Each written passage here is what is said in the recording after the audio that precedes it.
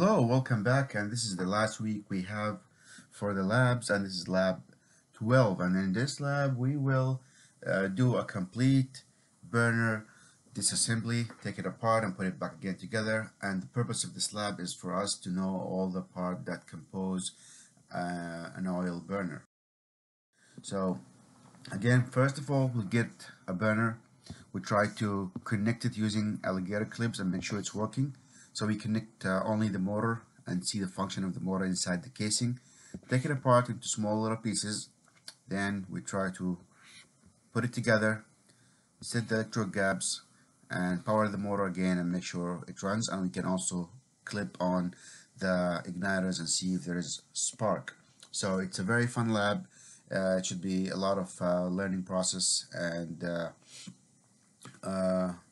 it will be very beneficial to take out the fear by taking apart a burner and putting it again together.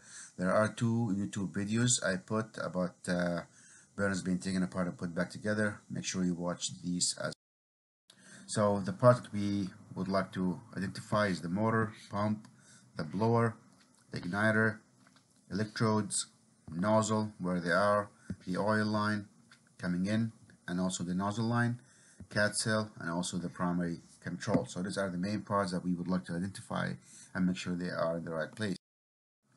So this is my burner. It comes all in one piece. I will take it apart. Here, this is my control. This is the motor.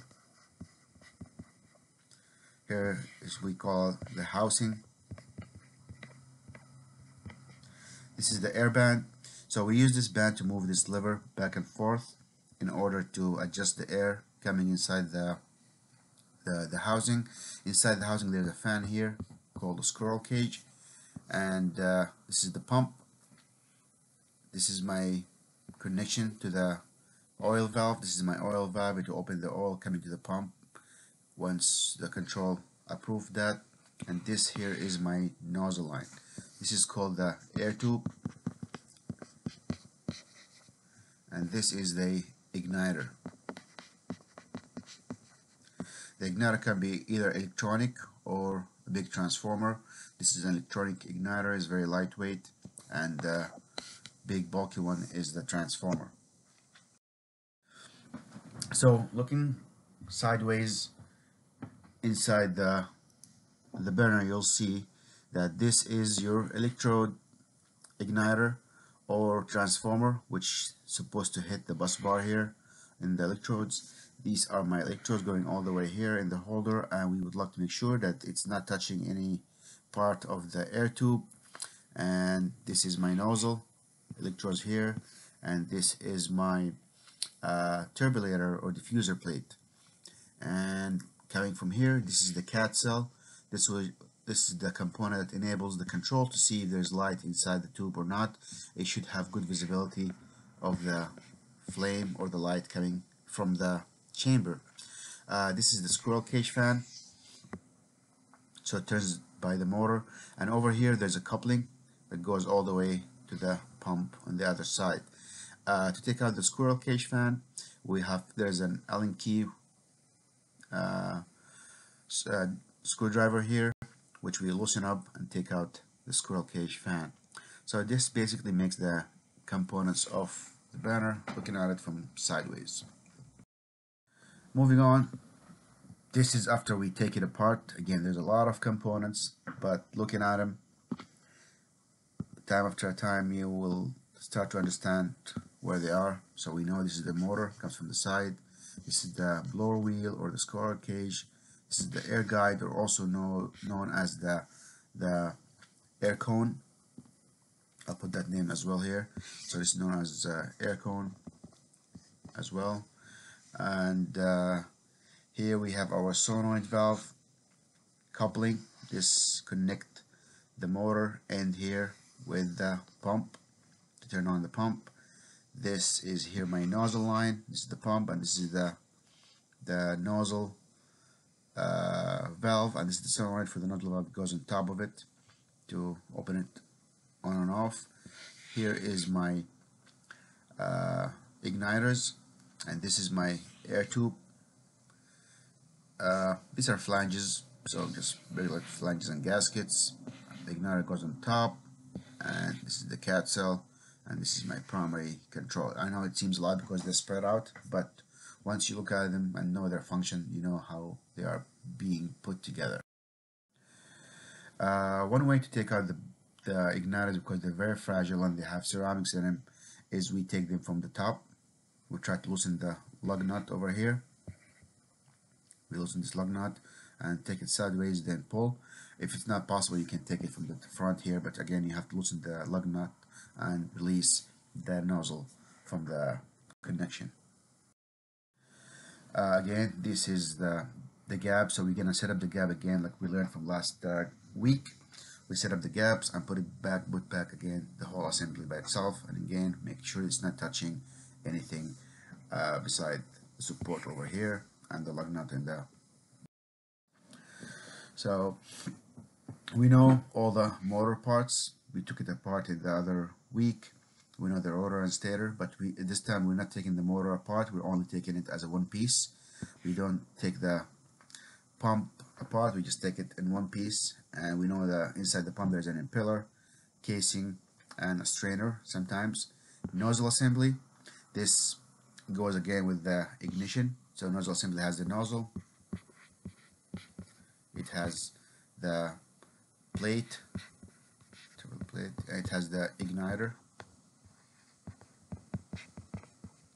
Together. Oil lines. There is an oil line coming to the pump. If this is my pump, there's an oil line coming in here, and it goes out to the nozzle line. So nozzle. Ignition goes with the nozzle assembly, and finally the housing, which contains the big housing that has the motor and the inducer fan, and also has the air tube. Another picture of a spread out components, and you see there is so many of them, but identifying the major components is the most important part. Control. This is again the whole assembly. Here is the nozzle line with the electrodes, inducer fan or squirrel cage, motor, flanges, air tube, air band taken apart in here, and this is my oil valve, solenoid oil valve, pump, incoming oil line, and I think now this is the nozzle line, because it goes from the pump to the nozzle, and this is the incoming oil, and that's basically the major components. Otherwise you just see screws and bolts, and forgot the cat cell here, and this is my ignition transformer. Another picture, this picture is a little bit cleaner, but again you can see the same component again. So I put an assignment for you to try to practice to locate and look at those on Blackboard, so you can go and match the component with the name.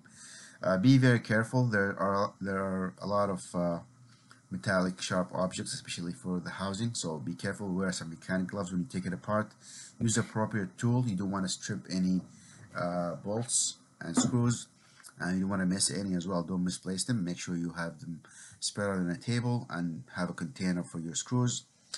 Use clean tools. Clean the tools and use clean tools when clean the equipment when you put it back. I mean, if you're gonna take it apart, might as well just wipe every piece and make sure they're clean, free of oil. Then before you put it back, make sure the pump is empty of oil, because if you turn on the motor with the pump connected, it will spray some oil. Look for the ignition spark after you're done, and make sure they're sparking correctly and they're arcing to each other, not to the casing. So that will be very interesting to see.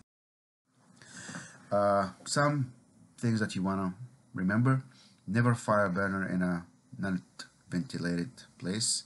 If it's outside, if there's a big vent, that's okay, but if it's inside, you don't want to fire the burner inside a basement or contained space. Call for the model before you go there. I mean, in real practice, you want to know what model are you dealing with and have some spare part with you.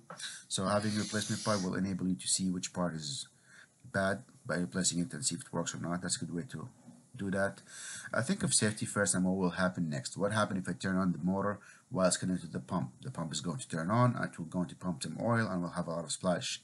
So think about what's going to happen. When you take the pump, for example, before you take it, you should put some kind of container in the bottom, because most likely it will leak some oil.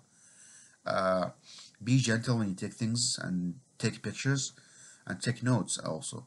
You don't want to misplace parts or take things apart and you forget how they are put back together.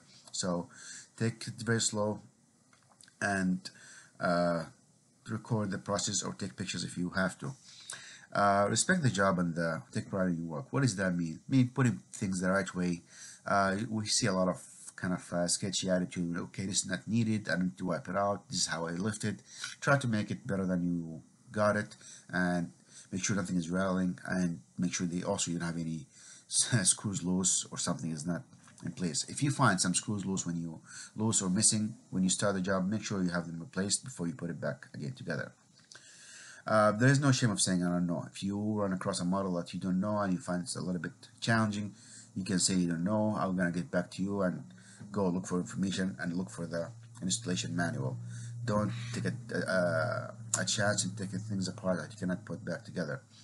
If you don't ask questions, there are no answers. You gotta ask questions either from your colleagues, from your employer, or the manufacturer. Always try to use the hotline. They have a lot of information and they are very useful. Practice make perfect. If you have a model that you work on a lot, more than one time, it's good to be friends with that model. Take it apart, put it back again. Know what can go wrong, what could be the possibility, what could be the aftermath of putting this thing wrong. Again, the fear of the unknown. Probably before this lab you'll feel, okay, I'm not going to be able to take this apart and put it back again. And once you do that and you see it work, it will take out the fear. The more you practice that, the more you will be more how can I say, confident in putting this together or taking things apart. And sometimes when you take things apart, you can know what's wrong with them. You can visualize it more, and also keep documentation of what you did and what has been replaced. All right, have fun, and let's do this lab.